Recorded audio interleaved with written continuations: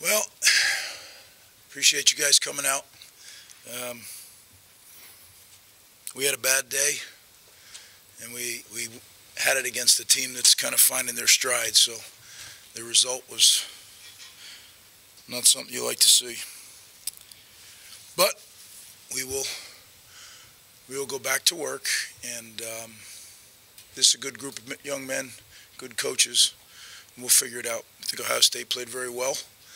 I think it's always easy to say we didn't do this and we didn't do that. They did some really good things, and we played about as poorly as we've played since I can remember. So, two things, that's what you get. So I'll try to answer anything I can for you. I don't know about the injuries yet, so that I won't be able to help you with. Greg, I was going to ask, this is the first time this has happened to you guys since you were back. How do you regroup? I mean, I know you're not going to tell us exactly what you say to the team, but what is your message moving forward? I think it's early still, Cratch.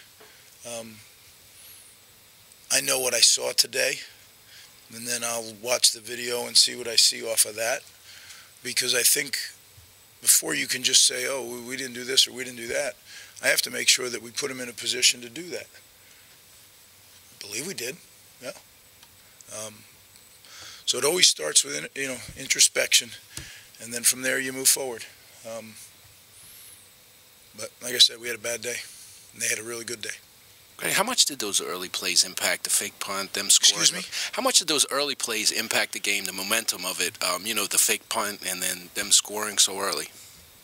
Well, the fake punt, we felt we had an opportunity all week in studying it. Didn't go exactly the way we thought, obviously, right? But, that's not one that I sit there and say, oh, that's the game changer. We had plenty of chances to stop them. We had plenty of chances to score. There's many ways you can go down 7-0, right? But the fake punt didn't run that, all those yards untouched either. We have to really look at what happened and how do you fix it. So, and I'm not dodging the question because, yeah, momentum is critical. But in a big-time game, there's several momentum swings. There wasn't any today.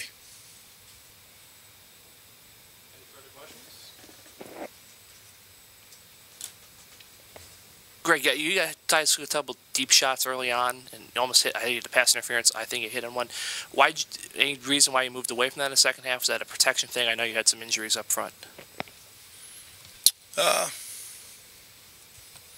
a fair question. We got a DPI on one, and then or a hold, I think it actually was. Yeah, we probably could have taken more deep shots. We also got ball tipped on one. That was going down the field. So, and then we had one where it got tipped in an interception. So we took a few more, but I don't disagree. Sometimes you just turn it into a three-man game, one guy throwing and a guy covering and a guy catching. There's definitely merit to that. I think most people would think you played your two best opponents in the last 2 weeks. I'm curious, how do you get the message across to the players that there's, all the goals for this team are still in front of it? Well, I think just what you said. I'm not really worried about the goals and all that stuff, Steve. We're at the stage where we're building, and we need to learn how to just be able to focus on what we are trying to accomplish today.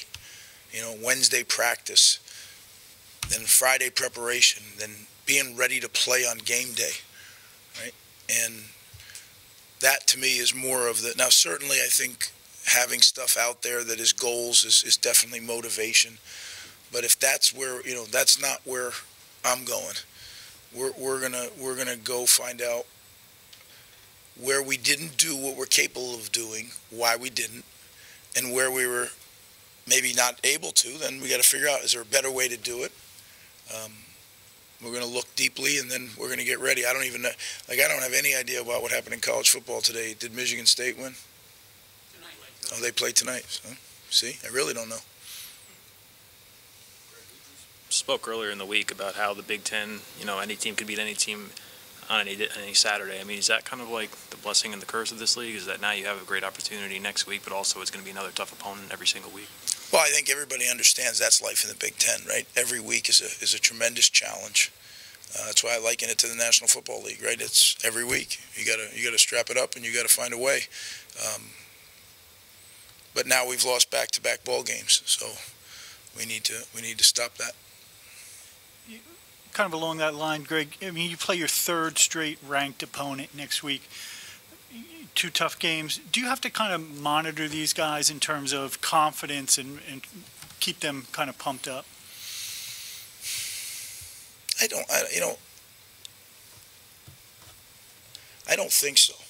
I think that they've shown in the short time we've been together that they can step up and play with just about anybody. But we haven't done it over 4 quarters against the best teams we've played, and that's really our challenge. Today we didn't do it for 8 quarters, so I can't say, like I told you, today I have to look at it, I have to figure it out as a head coach, then I have to ask my staff to figure it out, and then we got to move on, because if you think you're going to fix everything that happened out there, there's some stuff that happened out there that we're just going to have to flush it and move forward. The first team that you've played, I think, this year who's been able to do it both on the ground and through the air. Was that a part of the problem in that a lot of opponents you faced have been more one-dimensional? No, I don't think that. I think the guys that were doing it, right? Like early in the year, number 32, he was getting touches, so was everybody else. Well, you know what? When I say you're finding your stride, they figured out this is our guy. He's pretty darn good. They have those wideouts. Well, they know they're really good. And, we were a couple inches from a few plays, but it doesn't matter. And when they get the ball in the hand, they're not only very good receivers, they're extremely talented ball carriers that are very fast. So some plays that turned into catches and runs, you can't allow that. Now, some of them we had chances to tackle and we just didn't do it. So we got to examine why. And that's what I mean when I talk about execution versus schematics. We got to look at everything. The atmosphere here today. I was really pleased, and that's why I feel equally disappointed, because we had a great turnout. Our students were unbelievable. Our fans were, even as poorly as the game started, our fans stayed in it. And I just asked them to hang in there. We're going to get there, and it's going to be an electric place to come to a game. It's just we didn't do it today. Greg, I have to ask you about Bo Melton, because we saw him go out and he was in street clothes. If he was to be out long term, how concerned would you be about the depth behind him? Oh, I haven't even gone there, Keith. I'm praying that he's not going to be out long term, but those are discussions and decisions for down the road a little bit. Right now, I got to get my act together and get something to eat and get to work. We got a lot of work to do.